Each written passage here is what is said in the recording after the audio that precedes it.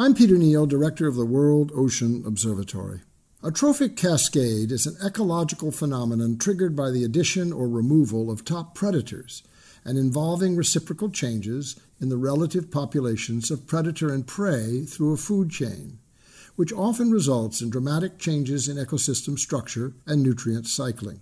A recent article by Gwynne Guilford in the April 2013 issue of The Atlantic points to fishing practices in China as examples of trophic cascade, resulting from the extreme overharvest of sharks for shark fin soup, several other species with high value as components in various Chinese elixirs and remedies, and the manta ray, also known for its medicinal qualities.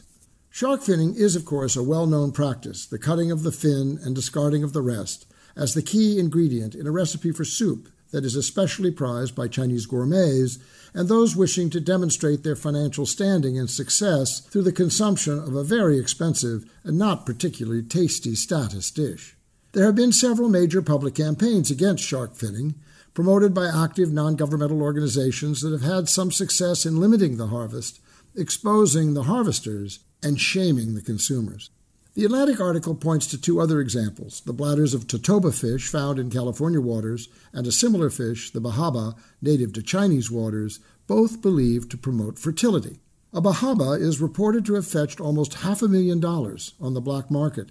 This for a species listed by the Chinese government as, quote, protected, unquote, and thought by others to be nearly extinct.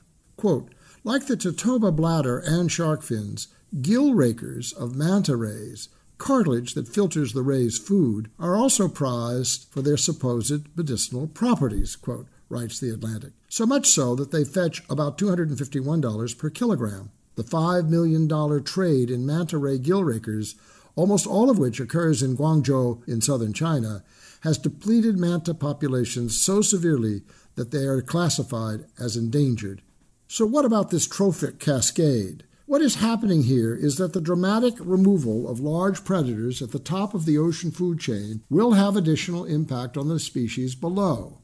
As sharks are killed, their predators flourish and increase, with consequences that change the interaction between lesser species and that alters the predation pattern and thus the relative population numbers, food chain structure, and ecosystem balance. The change at the top, the sudden disappearance of a major determining force, then results in changes below that further disrupt the existing order of the marine system. So let's see if I've got this right. It seems silly to say so, but is it not true that this entire process is justified to provide virility or fertility medicines or status symbols to consumers most probably ignorant of or indifferent to the consequences of their desires? Isn't it ironic that we can harvest one species to extinction in order to foster procreation in another?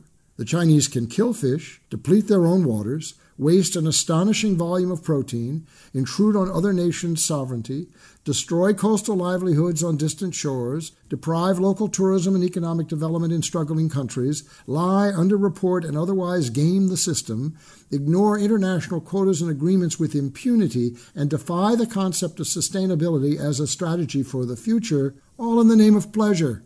Talk about your trophic cascade. So who's the top predator here? In this case, it's the Chinese. But there are other examples, other responsible parties. It's any of us who sit at the top of the food chain and are able, intellectually, financially, or morally, to support a system as absurd as this one. Where is the meaningful social value in this situation? If fish bladders, fins, and gill cartilage really do contain a cure for cancer, are there not other ways to meet the demand without decimating the supply?